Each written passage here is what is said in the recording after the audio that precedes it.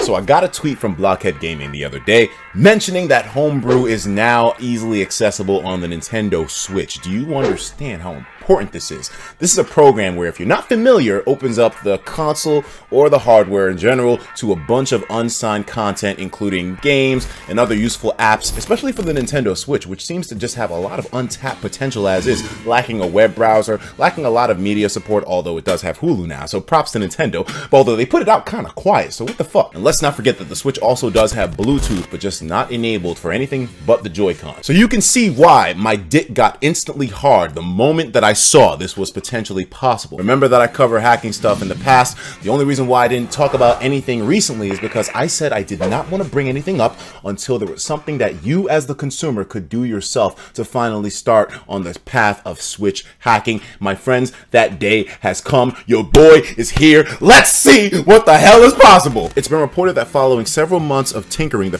Switch toolkit has now been available to run Homebrew on the Switch, providing that it's running firmware 3.0, which is a problem as most people have updated to 4.0 by now. Not me, nigga! If you were anticipating this day to come, then you went and got yourself a Nintendo Switch that you never touched from the moment you got it. This baby is unopened, unsullied, nigga, and we are ready to go ham today, baby! For those with firmware lower than 3.0, and that counts for me and you if you didn't open your Switch yet because it will be on the 1.0 firmware, it's recommended to use Pokken Tournament DX to get up to date with the desired firmware. We don't recommend doing such things. It'll invalidate your warranty, and it is a bit naughty. And besides, you'll miss out on playing Super Mario Odyssey, which requires a later firmware, and we can't have that now, can we? I don't give a single fuck, nigga. Remember that the Nintendo Switch also doesn't have the ability to back up save data. Look at hacking as a way to open up yourself to save your data in case you ever lose your Switch. Right now, there's no real effective way to do so. You can always re-download your stuff from the eShop if you purchase it digitally, but if you lose that fucking Switch,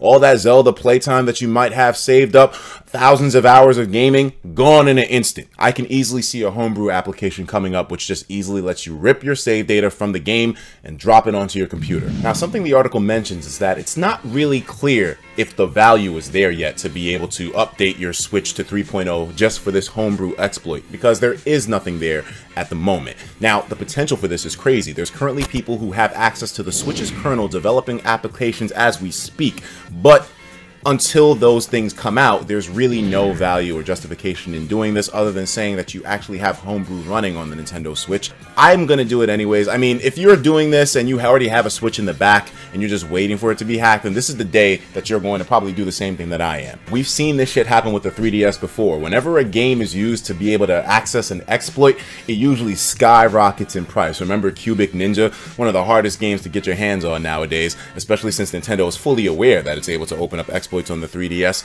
We're probably going to see something similar happen with Pokken Tournament. Once that game-breaking Homebrew application or game drops, it's going to completely shoot the demand for the game up hardware-wise. Who knows, maybe they'll start recalling hard copies of Pokken. This might just be a scalper's dream. You're seeing the future right now, that Pokken is going to be the easy access route. I have no goddamn intention of playing the actual game, not to offend anyone who enjoys it, but the only purpose that you're going to be getting this for your hack Switch is to update it to that proper firmware to access the Homebrew stuff. So I'm gonna be doing it myself. As a matter of fact, why the fuck are we wasting time? We need a hard copy of Pokken ASAP, nigga. This Switch is going straight to the Homebrew land. Let's go, nigga.